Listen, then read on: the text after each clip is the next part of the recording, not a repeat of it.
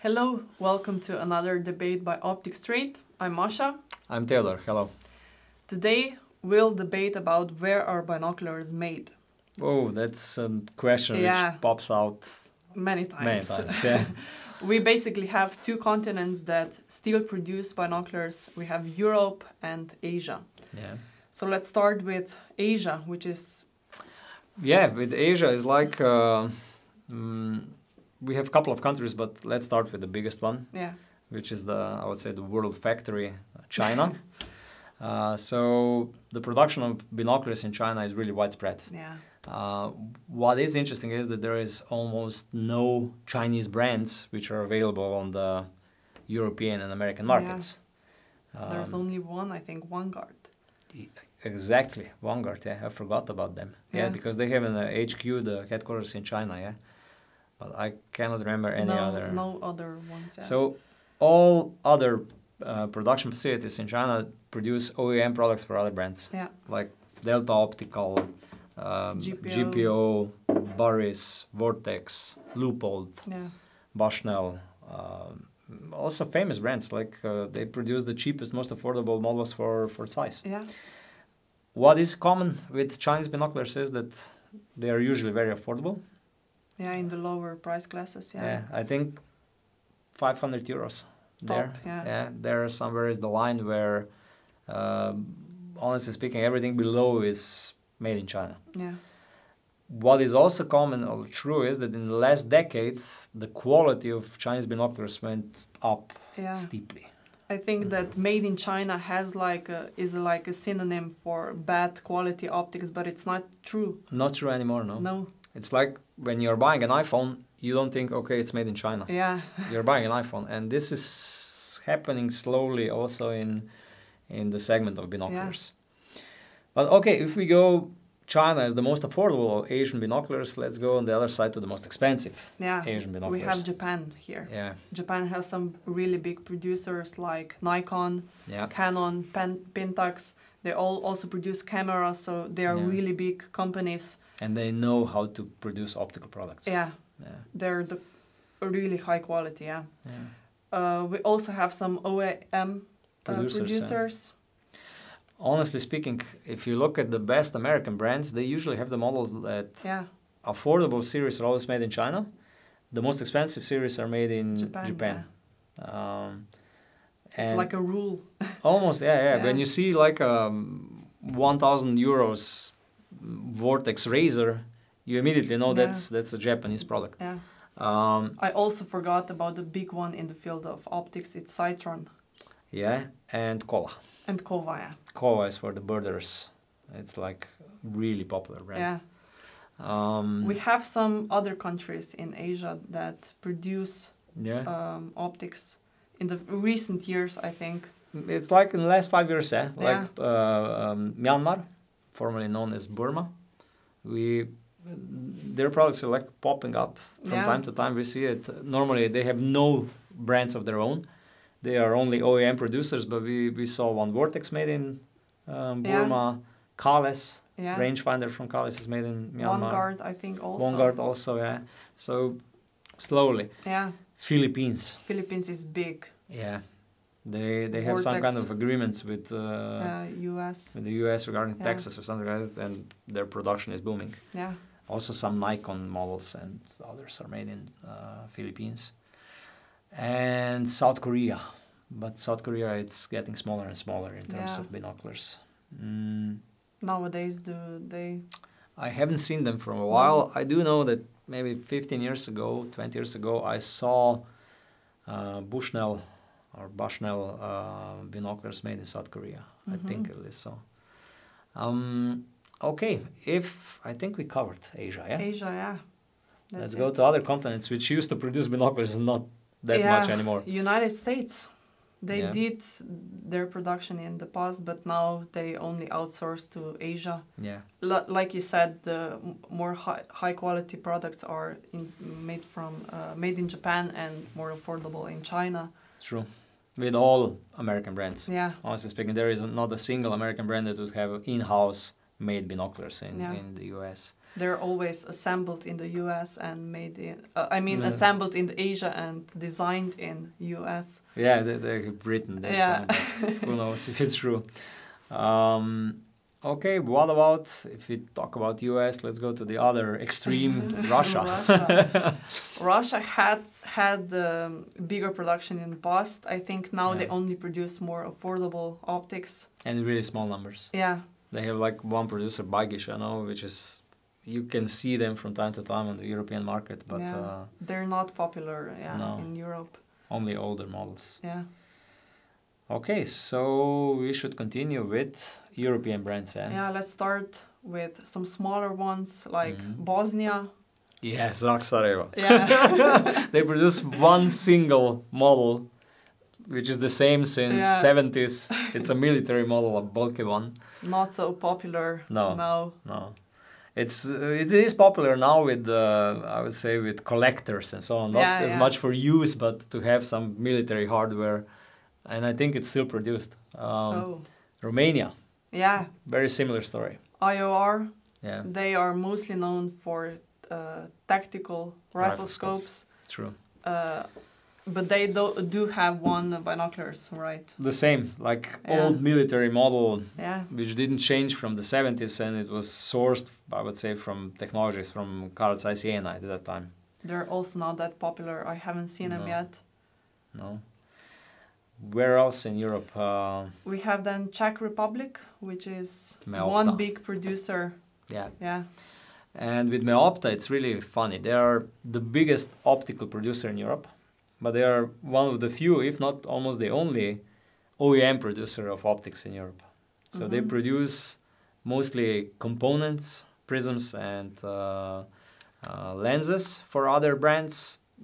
I would say that maybe they produce also the whole products, and they have their own brand also, Meopta. And they have Meostar B1 series and Meo Pro series and Optica HD series. And Optica HD has some parts which are not made in Czech Republic. Everything else is made exclusively in Czech Republic in-house. So I do think that their production is much bigger than their brand awareness on the market. Yeah. They're also producing for other fields, right? Yeah. Medicine, military, everything.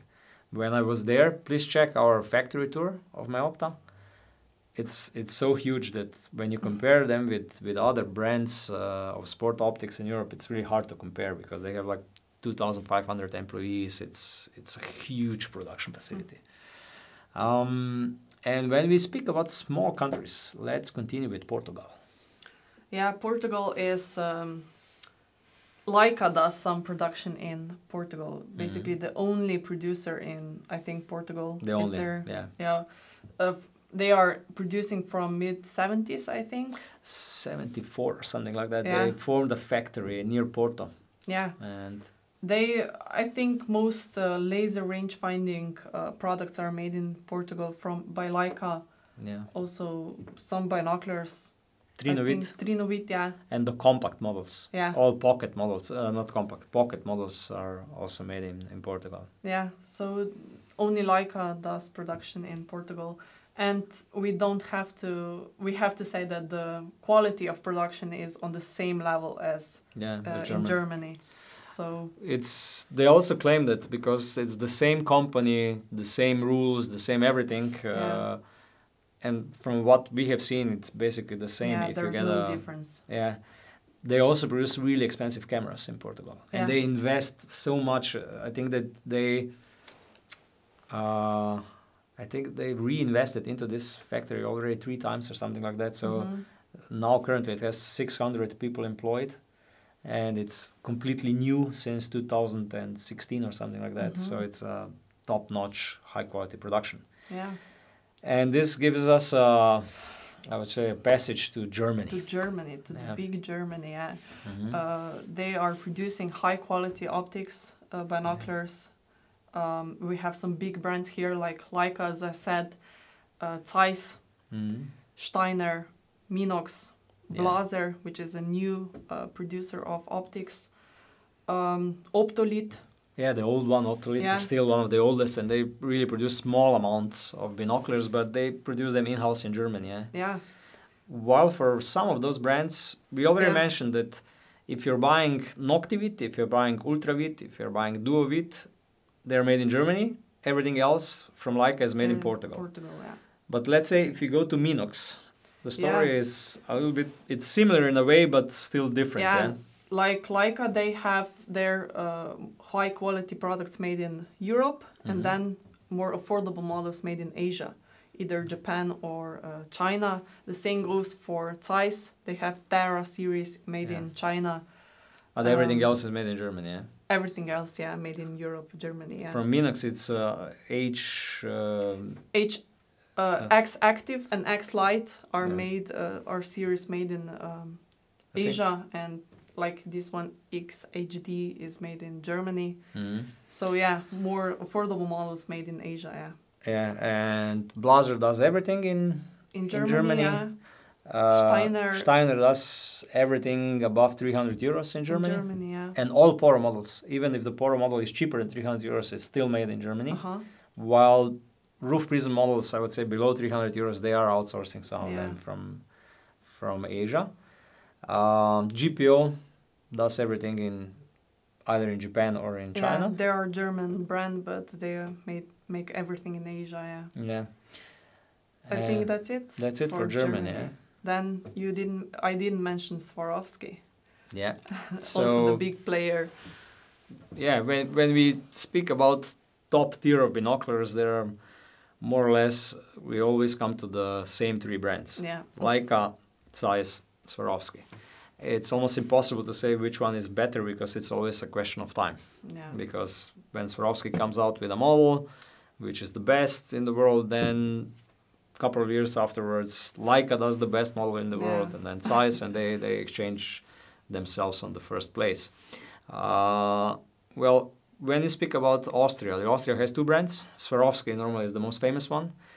They're also one of the rare producers that does everything in-house in one country. They do everything in Austria. Because Zeiss does the most affordable model in China, in the Terra. Leica does some of the production in Portugal.